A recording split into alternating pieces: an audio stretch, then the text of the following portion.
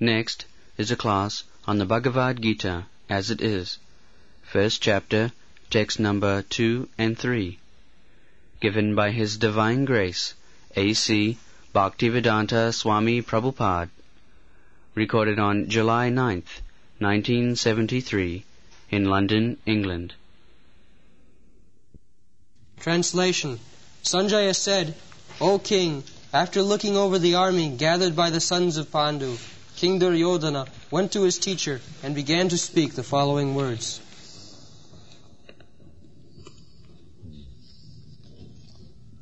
So Dhritarashtra inquired from Sanjaya, Kimakurvat, after my sons and my brother's sons assembled together for fighting, what did they do? This was the inquiry. So, to encourage him, because Sanjaya could understand the feelings of his master, that he wanted the fight, no compromise. Kshatriya spirit, let my sons and my brother's sons fight. That is Kshatriya spirit. My sons are 100 in number and they are only 5. So certainly my sons will come out victorious and then the kingdom is assured. That was his plan. So Sanjaya, his secretary, could understand the feeling. Of course, at last, he would inform differently. Jatra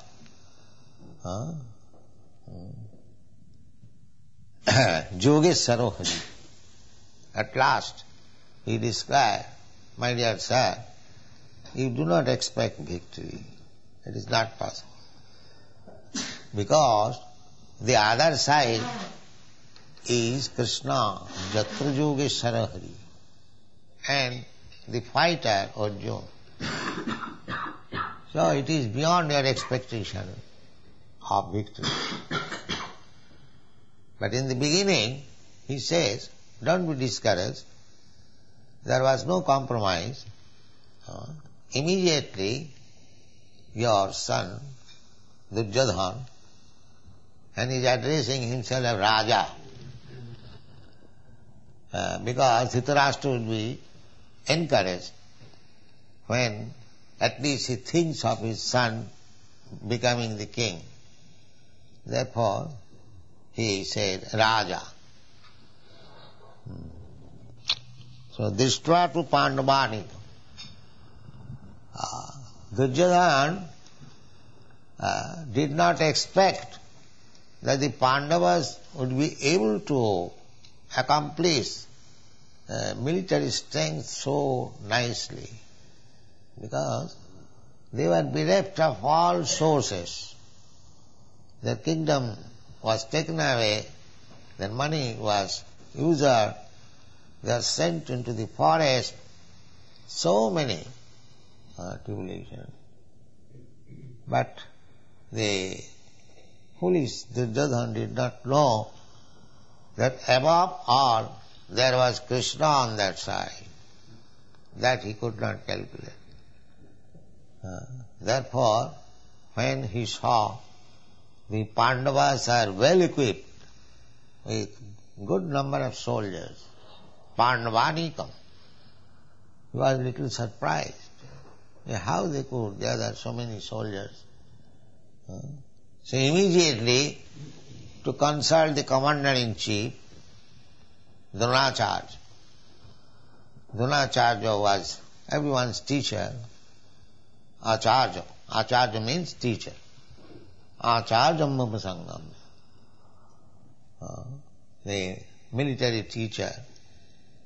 So Duryodhana, he was military teacher of the Pandavas also. When all of them were children, they were given under the instruction of Dronacharya. Dronacharya was Brahmana, but he knew the military art. Therefore he was appointed teacher for all the boys, the Kaurava. So, but Acharya, Dronacharya joined with Duryodhana. Bhishmadev joined with Duryodhana. None of them joined with Arjuna, because Arjuna or Maharaj Yudhishthira was not king at that time.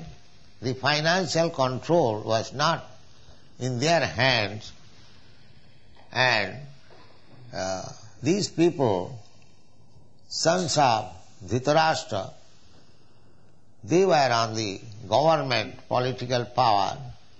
The financial control was in their hand. So they were giving enough money for maintenance. So Dronacharya and Bhishmadev, so they felt obliged. Of course they knew everything, but externally they felt obligation. Arjuna, I am getting money from Duryodhana, so in this point of danger, if I do not join him, it does not look well. I am getting financial maintenance. Of course Arjuna did not ask him. Arjuna was satisfied with Krishna. That's how. Krishna also divided himself because it is family quarrel. So he said, I cannot take part with anyone. And even if I take part, side of any of you, I shall not fight. Directly I shall not fight. I may be on your side or that side, but I will not fight. Still Arjuna was satisfied.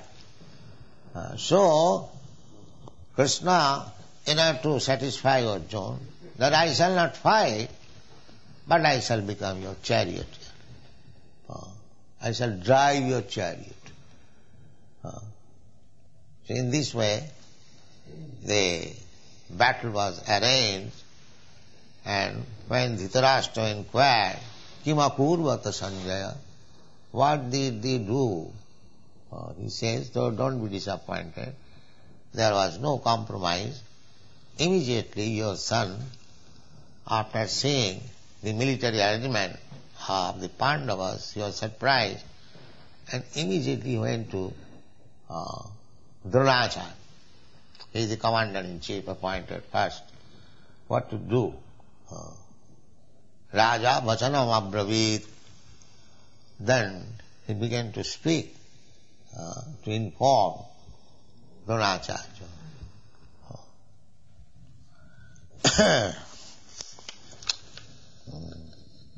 So next verse. Shaitam Panduputranam Acharya Mahatim Chamum Vyudham Drupada Putrena Tava Shishyena Dhimata Pasyaitang Panduputranam Acharya Mahatim Chamum Vyudhang Drupaduputrena Tava Shishyena Dhimata Pasyaitang Panduputranam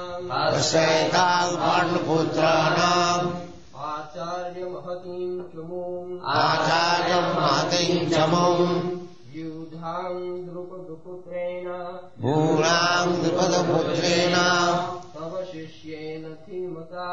Tava Shishyena Dhimata Pasyaitang Panduputranam Acharya Mahatim Chamum Vyudhang Drupaduputrena Tava Shishyena Dhimata avashishyena dhimata Pasyayatam Panduputranam Acharya Mahatim Chamum Yudham Drupada Putrena Purangadaputrena Tavashishyena Dhimata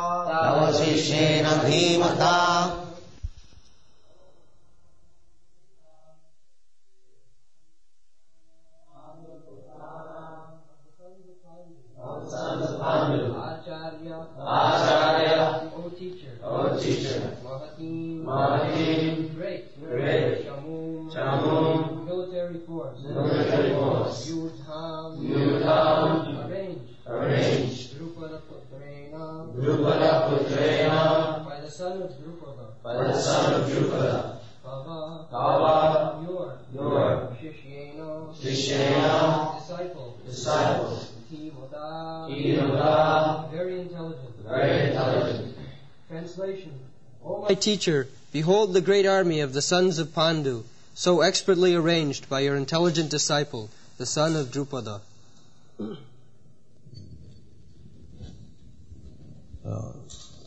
Intelligent. This Drupada, this son of Drupada, he was meant for killing Dronacharya. Drupada Maharaj was not in good terms with Dronacharya.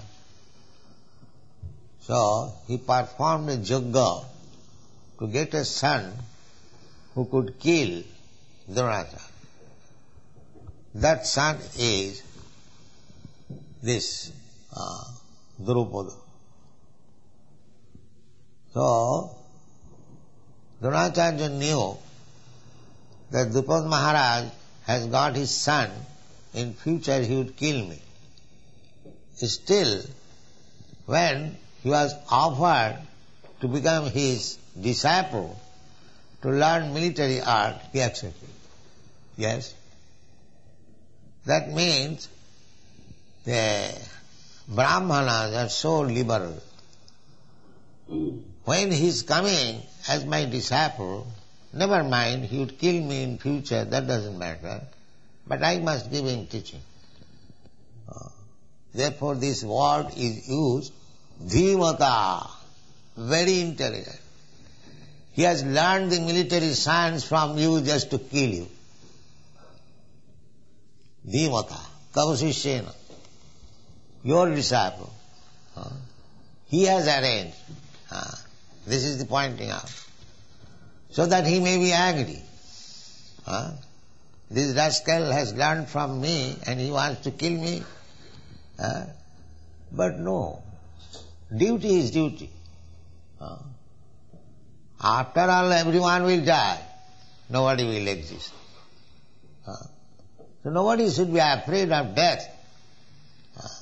This is Vedic civilization. Death is inevitable, as sure as death. Who can avoid death? So, being afraid of death, we should not deviate from our duties, real duty. That is Vedic civilization. So, Duryodhana wanted to point out that this boy, your disciple, it is fixed up that he is meant for killing you, and he has arranged nicely military phalanx just to defeat you. And he has learned this art from you, therefore he is using this word dhimata. Dhi means intelligence. Dhimat shabda. Dhimat. Dhi means intelligence. And mat means one who possesses. Astartha matu pratta. When one possesses something, in this sense, this pratyaya, in Sanskrit there are pratyayas, so matu pratta. So matu, from matu it comes to mat. Sanskrit language means it is so reformed that each and every word has significance. Not that like your English language, beauty but beauty put. No, not like that. If you say beauty but, you must say beauty but no, you change. Beauty but beauty put. Why? This kind of change cannot be allowed in Sanskrit language. If the you means a, just like beauty but, then it must always mean like that. No change. So, dhimata, dhi means intelligence.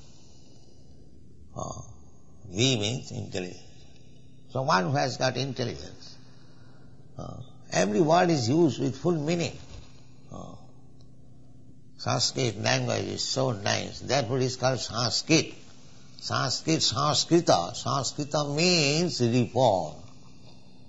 And the alphabets are called Devanagari.